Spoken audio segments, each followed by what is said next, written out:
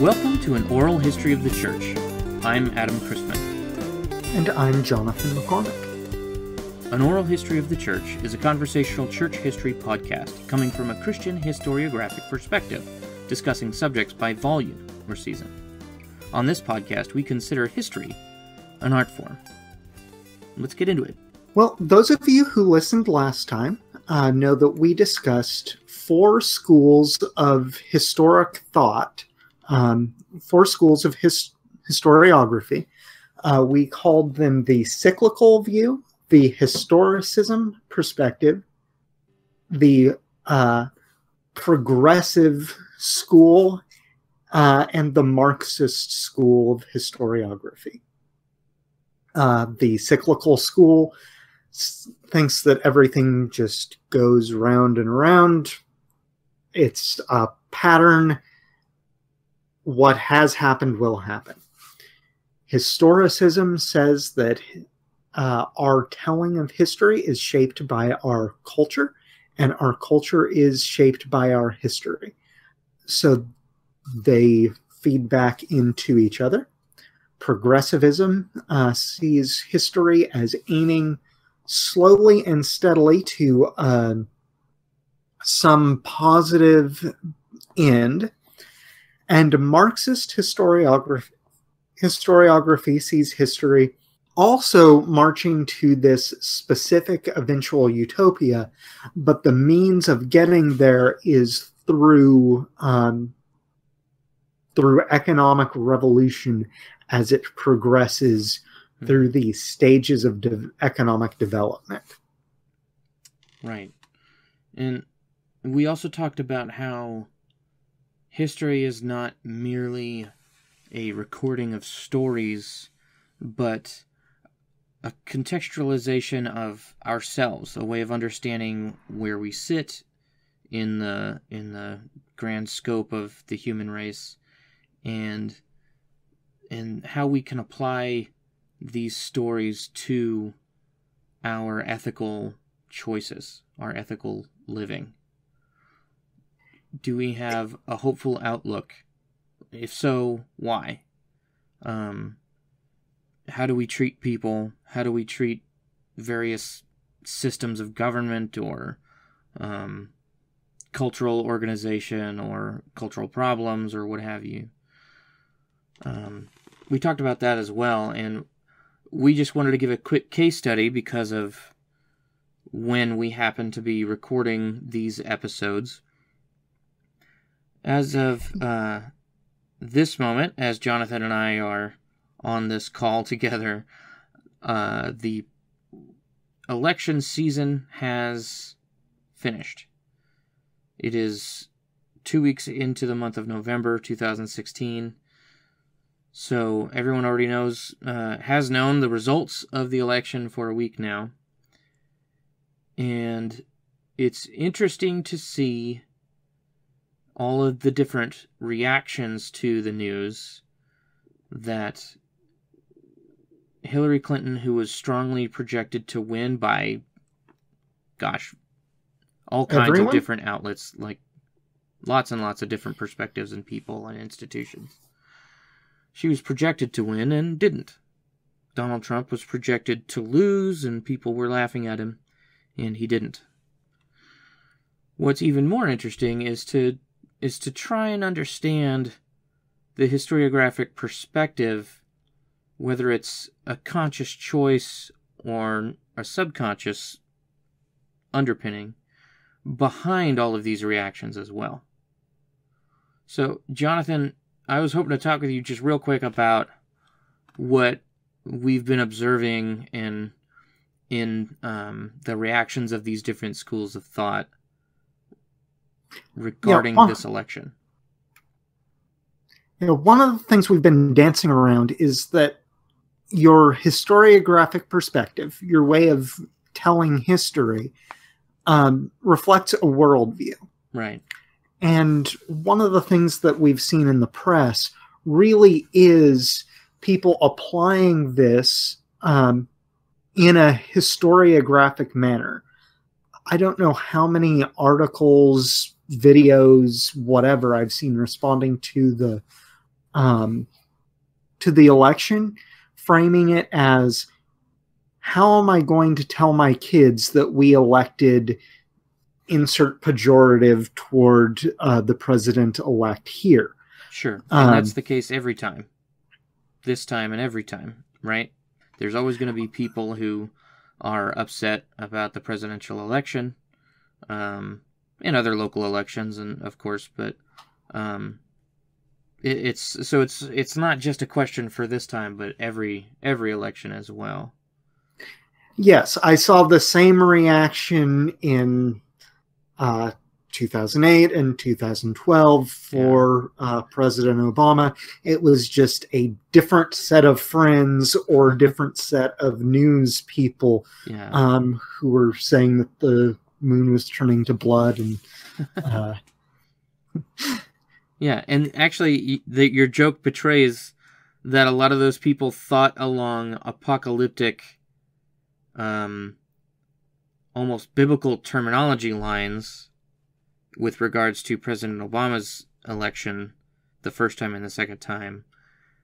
And it's interesting this time around to see materialists, which is a philosophical statement, not a Madonna avaricious kind of statement. Materialists, anti-supernaturalists, secularists coming at their frustration and expressing their disappointment and anger in a very different way, not using biblical terminology, but worried about very earthly, concrete problems, but making it sound like World War III is about to come, or a new Holocaust or something like that. Yes, I remember my Facebook had the trending topics. One of the trending topics was a Holocaust related term, and you clicked on it and it was all discussion of Donald Trump. Yeah. Which we don't need to get into all the details of that. We don't really want to get into all the details of that. Let's get back to what we were going to talk about. Which was the responses that seemed to come from the 4 historiographic perspectives we discussed last time. So the first one we discussed was the cyclical perspective. And what I've seen from those in the more traditionally Jewish mindset and some others has often been, I mean, not all. You can't paint every perspective with a broad brush that covers everybody, but a lot of the folks that I've seen who I know think through issues with a cyclical worldview as far as history is concerned come at it with a bit of cynicism.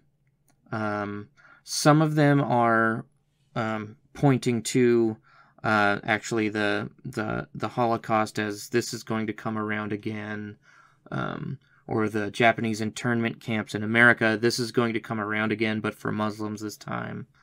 And there are others in the cyclical perspective that I've seen saying, this isn't anything we haven't seen before. Everything's going to continue on kind of as it has, generally speaking, because it's a big, unwieldy government. And even as president, Donald Trump will only have so much direct ability to make changes along the way that he wants.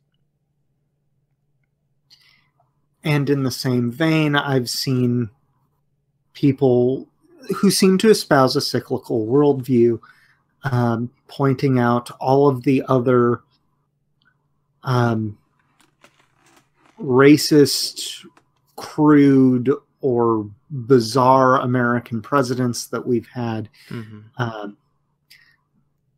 It seems to be pick on LBJ season, because that's the examples I keep seeing. Yeah.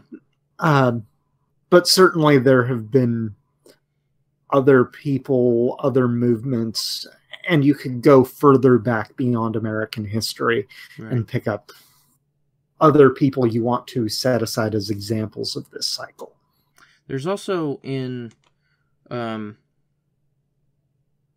would, if I'm remembering correctly who I read them from, I think these are cyclical folks as well. A lot of other folks are pointing to France and potentially Germany and other European nations as likely to follow what America did, which we followed what Britain did this last summer, in that aspect of a populist right-wing or far right-wing movement that pulled the nation, or the nation's policies at least, more towards a nationalist bent rather than a globalist bent. So we had Brexit this summer, and then the election of Donald Trump in America, and other folks are pointing, well, it's going to come around again in France. Marine Le Pen is gonna get in and gonna make France worse, and then in Germany it's gonna come around there, and in Italy and Greece and all these other places. So I've seen a lot of cynicism, I would say, but we should probably move on to the historicism perspective. Go ahead. I have not seen many people who I would classify as historicists talking about the election. I agree. I've had the same experience. Most of the folks that I've read about this are cyclical, progressive, a couple of Marxists, and more of the Christian, the two Christian perspectives that we're going to discuss later in this episode. But I haven't really seen, not that I know of at least, an article by a historicist. I've tried to look for some, and I'm searching poorly, or they're being quiet right now. Well, it only has been a week. You can't blame the historicists for taking more than a week to... I don't think they're big on hot takes. I think they're more on the cold bakes. Yeah. Now, we have certainly seen a number of progressive... And I'm not using progressive pejoratively. Certainly. It's the particular perspective on understanding history and history writing. And their response seems to be, this is a setback. Right. This is really awful, but 2020's coming soon. Right, that's right. This may be most especially seen in what's called the cold open of Saturday Night Live. It's that thing, if you've ever watched that show, and who hasn't watched that show, but it's the thing that they lead with, where they have some sketch that ends with, and live from New York, it's Saturday night. The one that they did after the election, you've probably seen it already. It's Kate McKinnon, a cast member who does the Hillary Clinton, oh my goodness, I'm forgetting the word, impersonation. She's playing the piano just very quietly and softly and singing a cover of Leonard Cohen's Hallelujah, as if we haven't heard that 100 million times. He did die this last week, of course. Unfortunately, I don't know much of his body of work outside of Hallelujah. People keep playing Hallelujah, and it makes me not want to go look up Leonard Cohen. Not that that's a bad song, but because it's just been played so much around me. Anyway, in the sketch, she quietly, softly plays this song and sings it, and almost comes to tears once or twice. And then she had a couple of lines of dialogue about how she's not going to give up, and neither should you. And that was it. I don't think SNL could more clearly state they wanted Hillary Clinton to win than the sketches they've been doing over the last year. But that one, I think, especially nails it. A progressive view of history. History leads us further towards utopia. We get better. Every decade is better than the one before. We're going to have liberty for all in the way that we define it. And anybody who doesn't get on board with what we are trying to do is setting us back and not helping us progress. So it was certainly the progressives' lament. It's 2016. That's right. Well, and then the couple of Marxists that I read seemed to have pretty mixed feelings. They really wanted Bernie Sanders to get the nomination because they feel that he could have won. Or at least that if he had lost, they could have accepted the results a little more. I don't know. It's a very mixed situation, I think, at this moment, regarding Marxist historiography on the 2016 election. What do you think? I think their understanding of in some senses is mixed, but they all seem to fairly agree that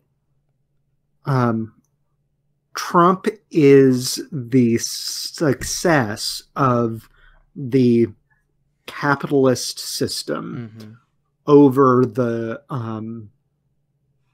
oppressed workman, and whether it's the immigrant, whether it's the people who are underrepresented and suffer from environmental calamities, whatever it is, Donald Trump is bad news. And because of the violence that comes from the results of his policies, it may be worthwhile to, block up a freeway by getting out and getting 50 of your friends to stand in the middle of the freeway. Yeah. I'm not commenting on whether or not their concerns are valid. I think the people who are protesting in the streets, the election, are exemplifying this Marxist worldview. Yeah. Yeah, I think you might be right. Well, we should probably move on from this piece to get to the bulk of the episode, the meat, as it were. So that was just a little appetizer. We wanted to talk about Christian historiography more specifically. Not that a Christian historian couldn't have one of the four perspectives we discussed last time. But when you get more into the nitty-gritty of history as it relates to the biblical texts,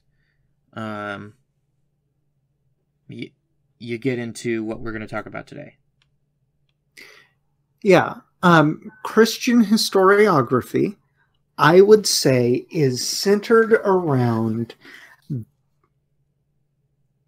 the idea that Jesus is Lord. And that he is the center of history. He is the figure that gives history its deepest importance. Now, that doesn't seem to be enough to get to a historiographic school, but we have with and embedded in this certain worldview presuppositions. Like we've talked about Marxist historiography as being a materialistic perspective. Right. Or an anti-supernatural perspective. Christian historiography at its core is a supernaturalistic perspective. Right. We believe that there is more to the universe than what the five senses can identify.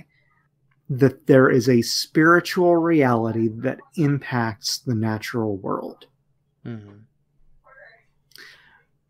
Now, that doesn't mean our first response and only response to history is to say, God did it.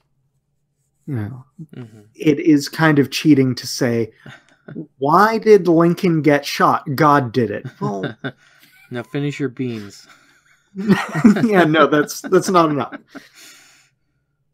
Yeah. But we're trying to see not just some curving arc toward goodness, but how this arcs toward God's plan. Right. Right. We, in a way, are looking at history as arcing toward a utopia, but it's only because Christ has redeemed the arc of history. He's infused it with grace, leading us to that end. So go ahead. So Christianity is going to see things having dual causes very frequently. There's the immediate or the proximate cause,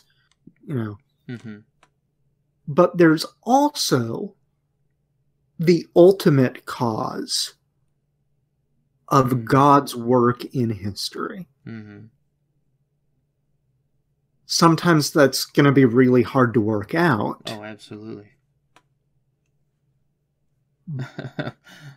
Election 2016 is ringing in my ears right now.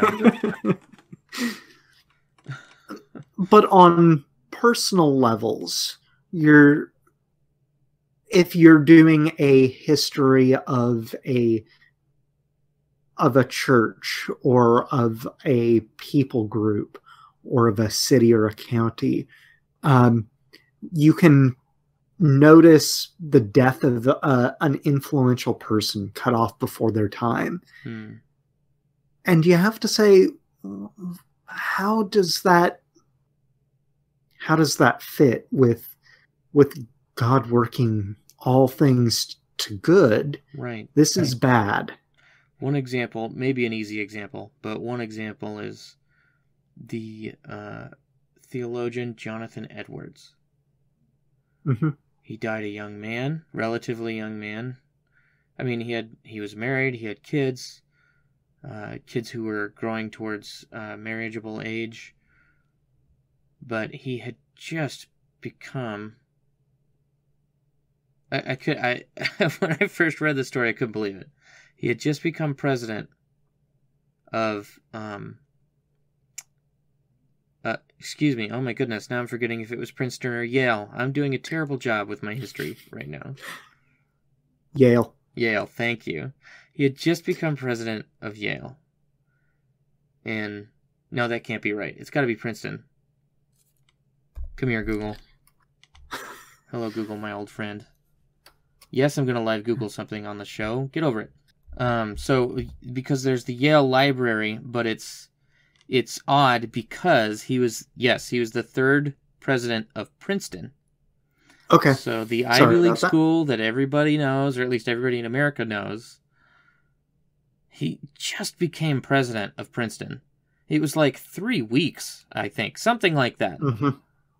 And he believed so strongly in vaccinations that he said, yeah, I'll get one. And as a religious and educational leader, people can see that they work and they'll follow suit. And holy cow, I just died from my vaccine. He died suddenly because he got sick from his smallpox vaccine or whatever it was. So that's one example about what you're talking about. So within this, we also do biblical historiography.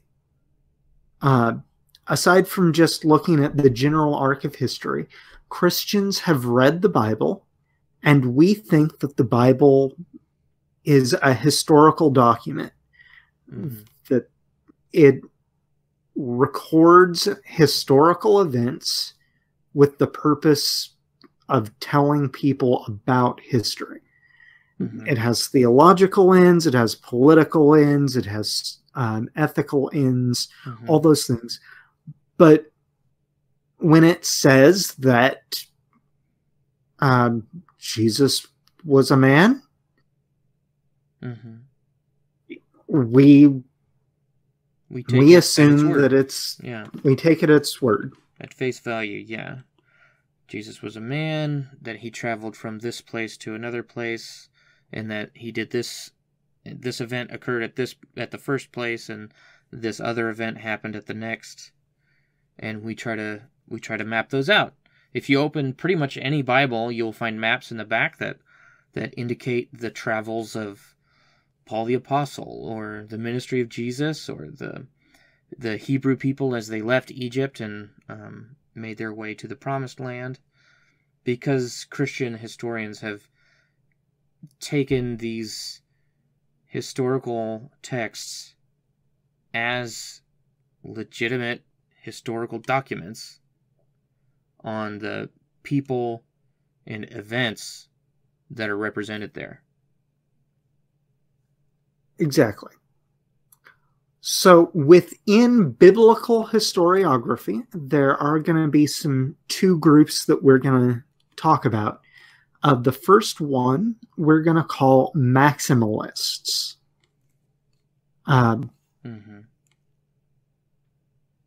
This would be people who come to the biblical text with a general assumption that the biblical authors aren't going to lie to their reader. That this is not ancient propaganda. Right. And they require the presupposition that supernatural events can occur in time and space. And so they allow for the possibility that miraculous stories, burning bush, the feeding of the 5,000, etc., could actually happen here on Earth, as opposed to our next perspective. And this isn't to say, well, God did it, so this, of course, happened, and there is no scientific or physical explanation for these events occurring. Right, so even within maximalist thought, there's a range.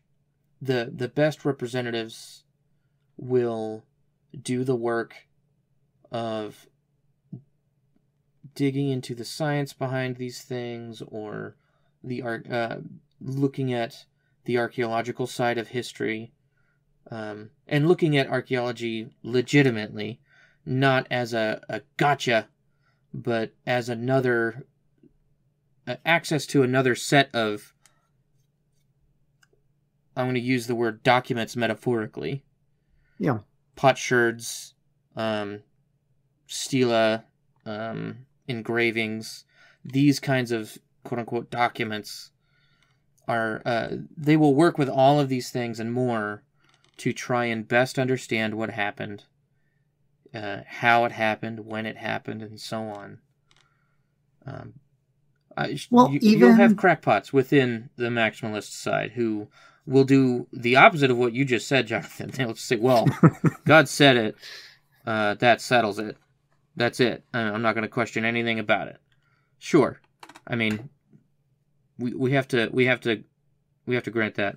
But the best representatives don't merely do that. They dig in and give it legitimate time to mull over and work through the issues related to the text or the problem that they're facing. Agreed. So, some representatives of this view, in case you're interested in checking out some exemplars of this. For the Old Testament, we have V. Phillips Long. Mm-hmm. We'll give some book recommendations in a moment. But he wrote Art of Biblical History.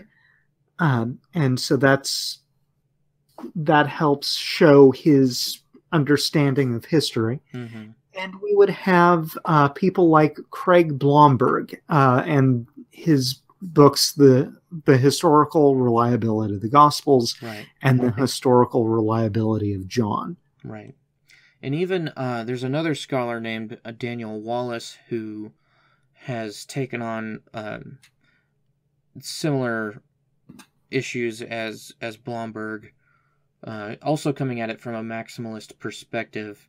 He has more articles on the subject and lectures and debates, whereas Blomberg has those published books. If you're interested in watching a kind of back and forth debate, we'll give you a tip to that actually after we talk about the minimalists, because one of the representatives there was the other side of that conversation, actually. Are you ready to move on to minimalists, Jonathan? Yes. So how would you define the minimalist perspective? So if maximalists come to the biblical data with a supernaturalist perspective and with a hermeneutic of trust, generally assuming that the Bible is not trying to be deceptive, the minimalists come to the biblical text with what would be called a hermeneutic of suspicion, and with an anti-supernaturalist or a naturalistic perspective. An assumption that when the Bible talks about supernatural things, that this is a sort of political statement, or some other, there's something other than something else going on, a speech act, or right. But it doesn't actually reflect verbatim history. Right, so they might argue that a given text is, well, rather than merely reporting a history of something that happened to some of God's people at this certain time, this is more a propaganda piece to convince, let's say, the Persian overlords during the exile, hey, the Jewish people aren't so bad, you should let us be in charge of some stuff, and maybe let us send some of our people home. Or, for the New Testament, an apologetic saying, we're not really crazy people who want to overthrow the government. Right. You should stop throwing us to the lions. Right. Right, exactly. Right, which that actually is part of what the apologists do in the 1st and 2nd century. Right. Not to make light of that, but that's not necessarily what the biblical authors are doing from our maximalist position. And that's why you have to understand the perspectives underlying the people talking about these scriptures. Because if you assume that the scriptures were written in the 2nd or 3rd or 4th century, then you are more likely to come at it with the perspective that you just mentioned, Jonathan, that, oh, well, they just want the Romans to stop murdering Christians. That's all. No big deal. I mean, what's complicated about that? But if you come at it more with the maximalist perspective, continuing with the New Testament as an example, you will take it at more face value as a truth-telling document, that these were written by people in the first century to people in the first century, dealing with the actual problems that they say that they're dealing with, or telling the history that they say they are telling. So there is a very significant difference there. In this camp, however, the minimalist perspective, you have some serious scholars that have clarified and helped to popularize the minimalist perspective. For the Old Testament, we have a couple of examples. We have Philip Davies and Lester Graby.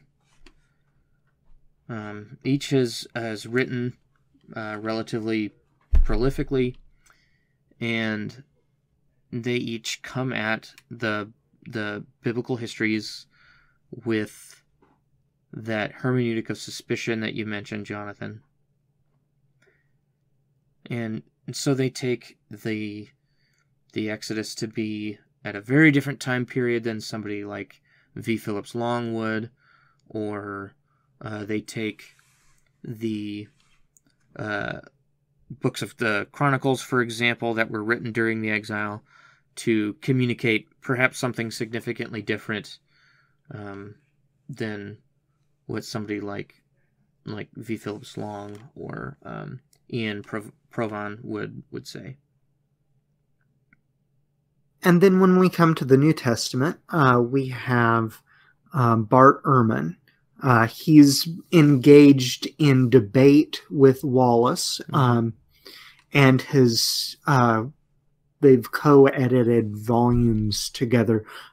So not just doing popular work, but also scholarly writing back and forth on this issue. Yeah. Ehrman is actually the one that our listeners are most likely to have heard of. If you haven't heard of all these other scholars, you've probably heard of Bart Ehrman, even if only in passing. His books have been especially popular over the last 10 years, really hitting, I would say, probably the most provocative peak was probably in the mid-aughts. One of his books is Jesus Before the Gospels, meaning who's the Jesus before these texts that the Christians called scriptures. And most of his other books have basically the same title, just different variations of the same idea, because he just keeps writing the same thing. He's more of a popularizer than these others that we've discussed. Although we should probably talk about what the difference between a traditional scholar and a popularizer. But anyway, so Bart Ehrman is generally a good scholar. He does a lot of good work, and if you really want to understand a minimalist perspective on the New Testament, I would immediately point you to Bart Ehrman. If you want to understand what that is, you understand what it's like, you go read what he's written. Agreed. He is generally fair to the other scholars. Mm-hmm. Generally, mm-hmm. Everyone has their faults. And he does understand the maximalist perspective. Mm-hmm. He had studied with Bruce Metzger, who was a maximalist scholar of the previous generation. So with these two schools in mind now, we can think about the different Christian historians as we read books about the Holy Roman Empire now, and the Crusades, and even the early church years, even American Christianity. We now have kind of a good starting place to understand who we're reading when we see them make comments that either assume the veracity of a miraculous account or not, or someone who gives the benefit of the doubt to the Christian scriptures and those who treat it as, this is another interesting text from history past that is not necessarily more valuable than any other for understanding this particular period or people group or whatever. Agreed. A Christian historian is not necessarily limited to doing biblical history. Right. And you can be a historian who is a Christian without actively being a Christian historian. Mm-hmm. That's not something I would necessarily... That's not my path to go down. But it's possible to be a Christian historian, but be a part of one of these other 4 schools, either functionally in all of your writing or in perspective. Yeah. But to that end, being a Christian historian does not mean we get to be lazy about our use of resources or dishonest with our use of resources. That's right. Right. So we may want to get the gospel out there, but if we tart up some historical figure as if they were this perfect epitome of the Christian faith and ignore all of the accounts and anecdotes that demonstrate that he or she had this significant character flaw, or made this terrible miscalculation, or that he or she threw out an entire orthodox perspective on a particular doctrine or whatever. We are not doing good work, period. Whether you are a Christian or not does not change the fact that you have to do good work, or you won't be doing good work at all. So you have, like you just said, Jonathan, we have to treat our sources well, fairly, honestly. We have to do the best that we can with every resource available, in every meaning of the word resource. But you were going somewhere with this, Jonathan. Go ahead. I'm sorry.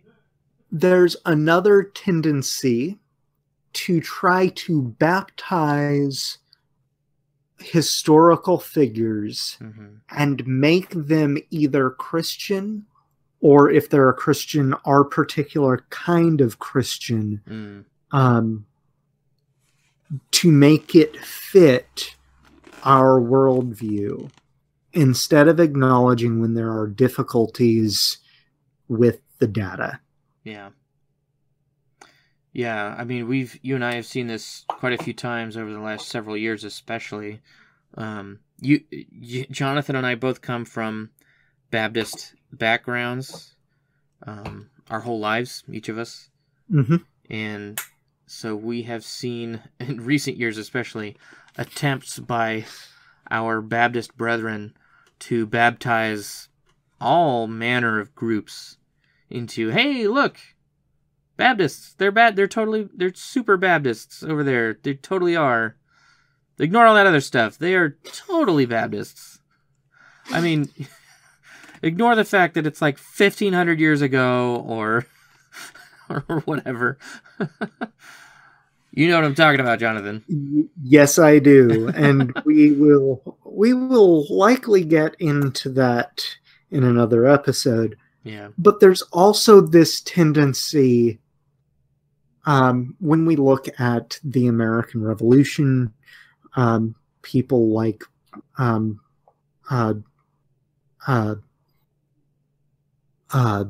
John Barton, who are wanting to make all of the founding fathers all spotless Christians, and not just spotless Christians, but 20th century evangelical, anti-slavery progressive on that issue Christians. That's right. He wants them to be spotless, whitewashed tombs. That's a very good analogy, Jonathan. And unfortunately, that's just not the case. So Thomas Jefferson was a deist. It's not honest. Yeah. Straight up. He was simply a deist.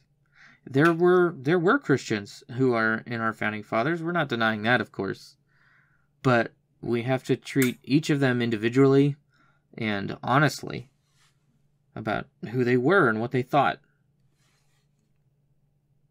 And it's disrespectful if we somehow got Bart Ehrman on this show to talk about about historiography, it would be dishonest for the next week to say, and famed maximalist Bart Ehrman came on our show to talk about the resurrection of Jesus. That's right, and we know he's a maximalist because he said Jesus' name, and he talked to us, and we are maximalists, and he enjoys cheeseburgers like I do.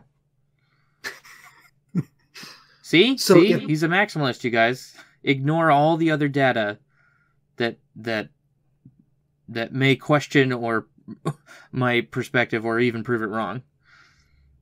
So just as it would be disrespectful to do this to our contemporary and really make our show look foolish, and to the people who are either reading that book or, in this case, listening to this podcast, it would be disrespectful to them as well. You treat them as chumps when you don't do a good job. And you don't try to do an honest, hard labor to attempt to accurately represent who this person was or who these people were or what this city was about in that time. So we will try to give the best of the best of who we encounter. Yeah. We're going to try to give you people worth reading when we mention books. Because right. we want to respect you, our audience, and we respect the work that it takes to be a historian. That's right. So even though Jonathan and I both strongly disagree with a number of Bart Ehrman, to continue with this example, I don't want to harp on him too much. I'm a New Testament scholar, so I'm more familiar with his work. Even though Jonathan and I both strongly disagree with several of his conclusions, we have to respect the work that he put into all of his work that he's done, all of his texts, whether it's articles or books or something else. He's done a lot of work to try and understand the issues and present as best he can the perspective that he holds. And he's done a really darn good job of presenting a minimalist New Testament study. And so if you want to understand what that's like, this is why we point you to him. So, people to point to. A great introductory work on history from a Christian perspective. It aims mainly at, the title's going to give it away, Biblical History, Art of Biblical History by V. Phillips Long. He worked with Ian Provon and Tremper Longman on a biblical history of Israel. So this sort of applies that framework he discusses and goes through the historical portions of the Old Testament to try to give you a history from the Bible. That's right. So if you're ready to move on from how to do history and want to get your hands on some history of the biblical texts, the Old Testament texts especially, that's a really good one. You can't go wrong with that one. Likewise, another maximalist perspective comes from a scholar named Bill Arnold. He wrote a more entry-level book that I really I think is really well written, called Encountering the Old Testament. So it's a very good historical text to kind of, and it has other elements, of course, but if you're interested in history, this will help you as well to get your mind around reading the Old Testament and understanding those historical texts in it. And he also has a brand new book that actually came out today. I'd like to read it. I'll see if I can get my hands on it. It's called The World Around the Old Testament, The People and Places of the Ancient Near East. So if, like me, you're interested, you can get yourself a copy of that and read about the place in which God's people were set. If you want to know about everything around them, and in order to best understand them, you need a book like this kind of book. And Bill Arnold is he does good work, so he would be a good one to read for that. The world of the Old Testament is a world of political intrigue, of religious ritual, economics. It's really fascinating to see what happened in the ancient Near East. Yeah. A minimalist author, again, we'll point at Bart Ehrman. We said Jesus Before the Gospels. That's, I believe, one of the newest books that he's done on that issue. Mm-hmm. And it's for a more popular audience. And for the Old Testament, Philip Davies wrote a history of biblical Israel, a guide for the perplexed. He comes from a minimalist view of the Old Testament, mm-hmm. and he sort of does what Long is doing in his Art of Biblical History, but from the other side. Yeah, exactly. Well, I hope you guys read one of those books at least. I know I enjoyed what I have read from each of these writers. Well, this has been the second episode of our second volume. Our next episode in Volume 2, Episode 3, will be where we discuss the three canons of historiography. What are the three tools that historians use to craft history? And that will come up in 2 weeks on December 2nd.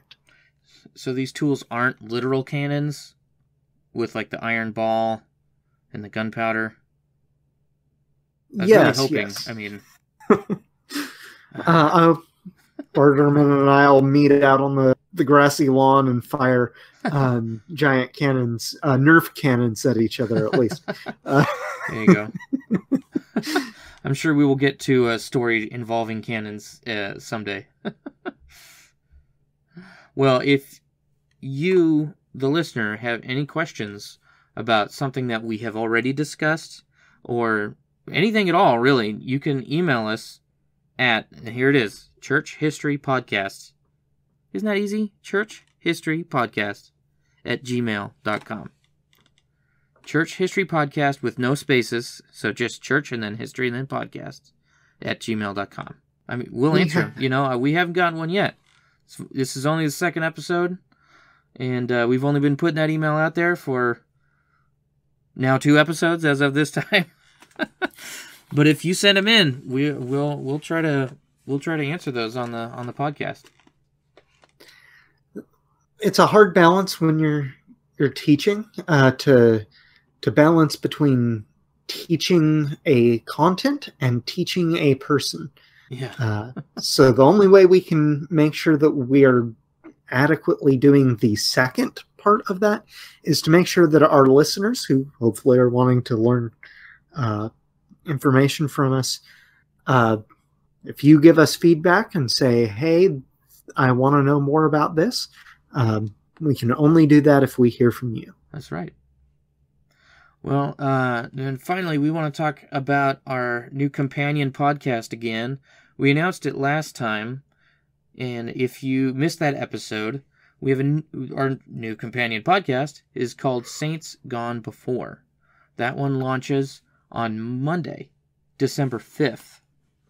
Saints Gone Before it's like an